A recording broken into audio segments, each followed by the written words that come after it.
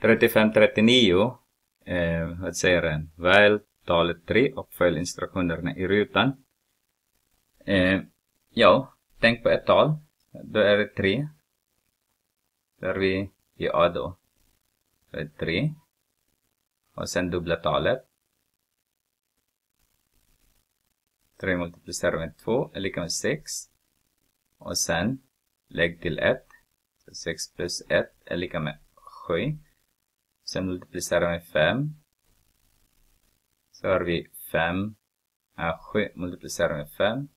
Här är 35. Subtrahera med 5. Så har vi 35. Subtrahera med 5 är lika med 30. Okej. Det är A. B. Välj några andra tal och beräkna resultatet. Vad kan vi välja? Så har vi 6 då. Och sen 6 gånger 2 är lika med 12. Och sen 12 plus 1 är lika med 13. 13 multiplicerat med 5. Då blir det 15.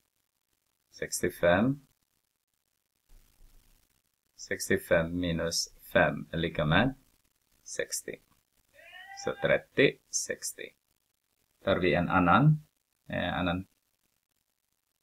Kan vi ta 4. 4 multiplicerat med 2 är lika med 8. Och sen 8 adderar med 1 är lika med 9.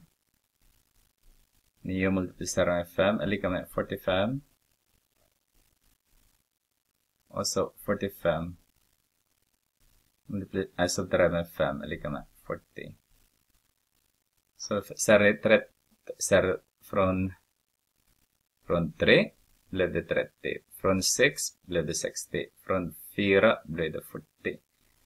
Skriv ditt resultat. Det står där. Du skulle se nu då.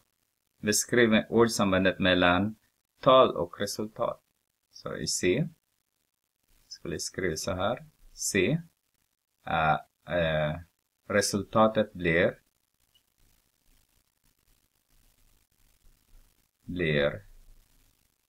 10 gånger mer än det ursprungliga talet. Skulle skriva på det sättet.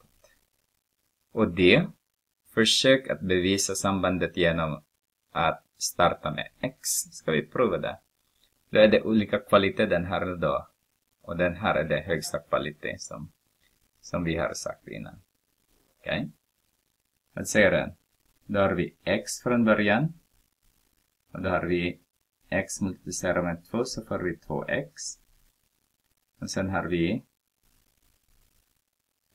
2x adderat med 1.